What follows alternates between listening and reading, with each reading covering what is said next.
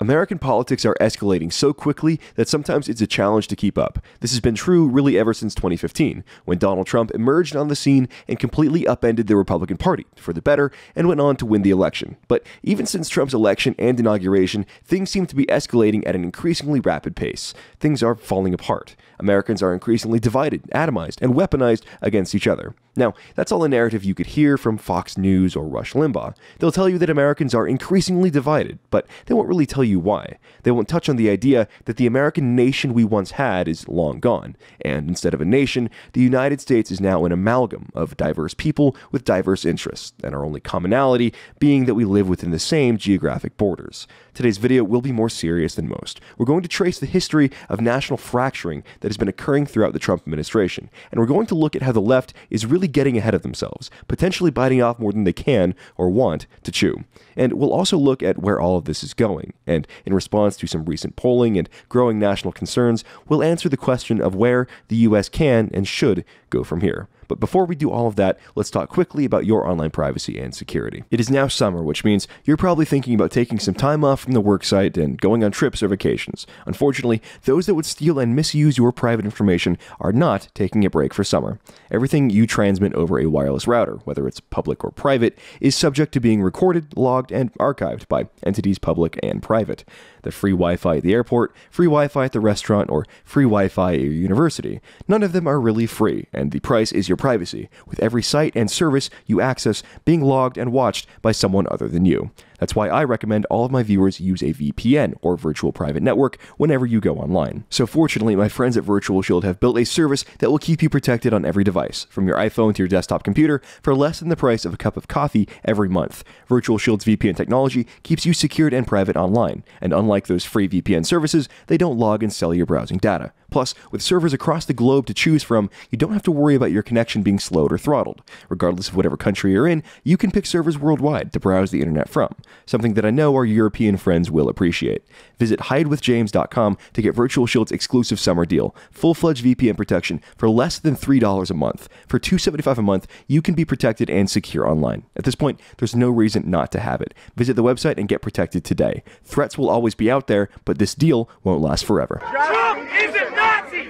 Trump is a Nazi! Trump is a Nazi! The story of leftist escalation really begins during and shortly after the 2016 election, wherein pundits and activists repeatedly referred to Donald Trump and his supporters as Nazis. Nazi this, Nazi that. Everybody the media doesn't like is a Nazi. Of course, we know this isn't actually true. Nazi has become a completely meaningless term, used by the left and the media to denigrate, smear, and attack any white person with political opinions they don't like. Now, during 2016, the leftist escalation primarily manifested itself just as language. There were violent outbursts before 2017, of course. Black Lives Matter burning cities and shooting people in 2015, violence started by leftists at Trump rallies and other Trump supporters in 2016, combined with heated anti-white rhetoric, but we didn't really see the mainstream left begin endorsing this behavior until 2017.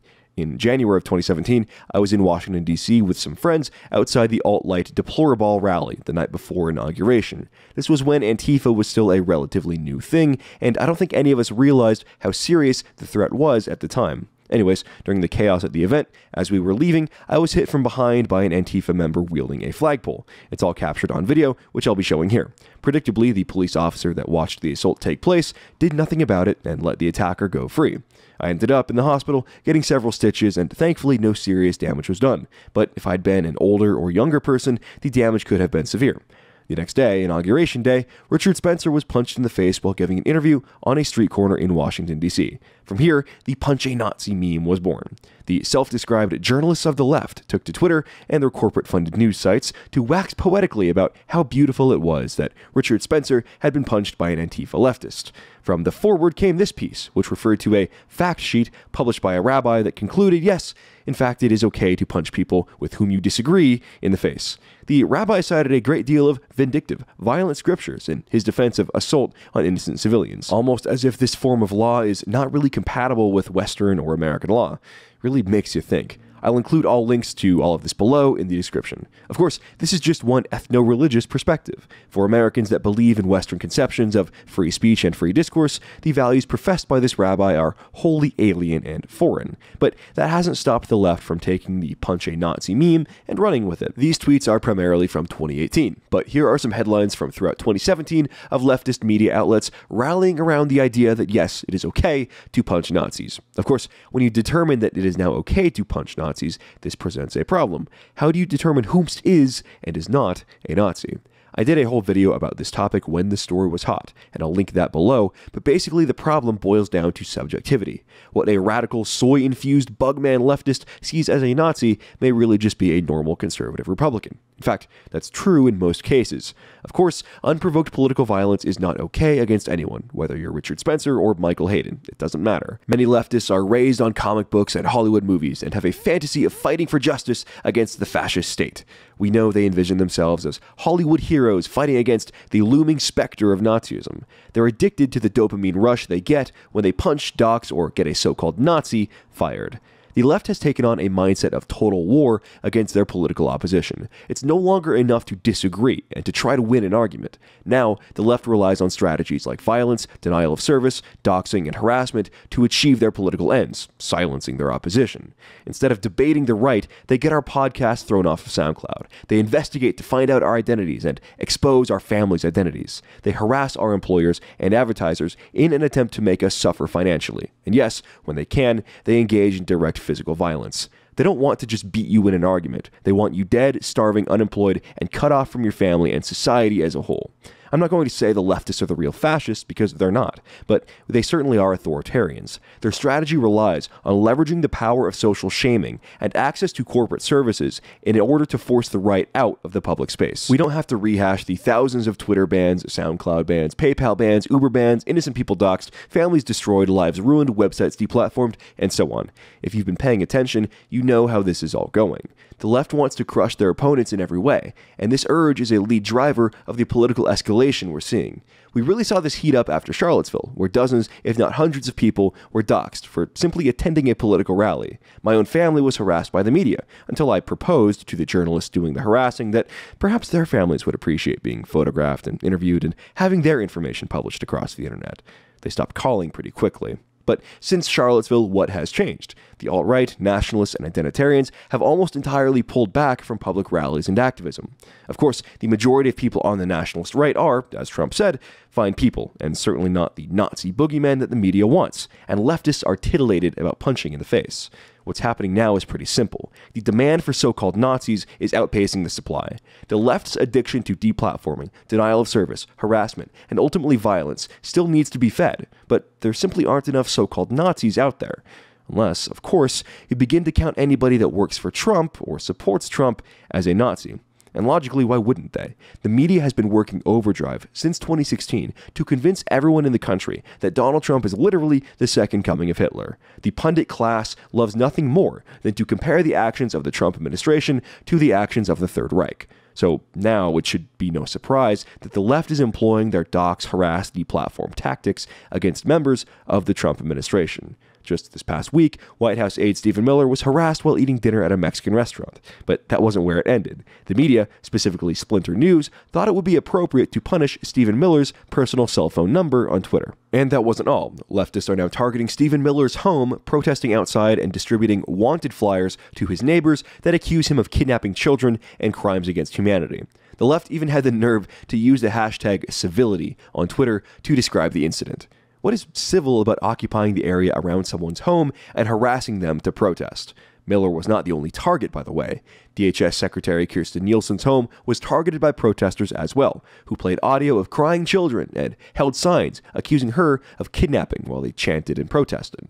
Sarah Huckabee Sanders, press secretary for the president, was forced to leave a restaurant in Virginia after the owner decided she couldn't stay there. But there's more to that story, too.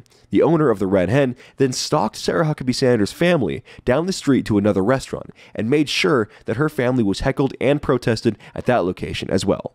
What we're seeing isn't just a breakdown in civility, as many conservatives are complaining. It may very well be the beginning of a soft civil war that has the unfortunate possibility of getting very, very hot. According to recent polling by Rasmussen, almost 60% of all Americans fear that anti-Trump activists and advocates will resort to violence. According to the same poll, 31% of Americans believe that America is headed for a second civil war sometime in the next 5 years. It's not like the left hasn't been trying to kick this off for a while. Remember last summer when several members of Congress, including Majority Whip Steve Scalise, were shot by an anti-Trump activist? Or when Senator Rand Paul was attacked at his home by an anti-Trump activist? The left has been using violent rhetoric, directly encouraging violence, and actually engaging in violence throughout the entirety of the Trump administration. It's no surprise that people are increasingly feeling like our country is tearing apart at the seams. But why is this happening? What happened to the America, the idyllic America, that our parents and grandparents grew up in? Well, much of our present division has to do with the death of the American nation. A nation is defined as, quote, a large aggregate of people united by common descent, history, culture, or language, inhabiting a particular country or territory. For our country's first 150 years or so, this was an apt description. Americans were united by a common European descent, a pioneering history, a free Western culture, and the English language. America of the 1950s certainly checked all the boxes to qualify as a nation. But since the 1960s, we've changed. Our country has changed. With the passage of the 1965 Hart-Celler Immigration Act, the bulk of America's immigrants now come from Africa, Latin America, and Southeast Asia. No longer do they come from Western, Northern, Central, and Eastern Europe. America has gone from being a 90% European-American country to an approximately 60% European-American country. And with that rapid change in demographics has come a rapid change in our country's descent, history, culture, and language. We are now a diverse and divided country, where different groups compete with other groups for resources and political power. Nothing unites the first-generation African migrant with the working men and women of the Midwest, aside from perhaps a passport and a piece of paper. The point being, there's nothing that unites Americans together anymore, not even the national flag or anthem. And in an increasingly diverse, divided, and atomized society, the only way things can change is for the worse.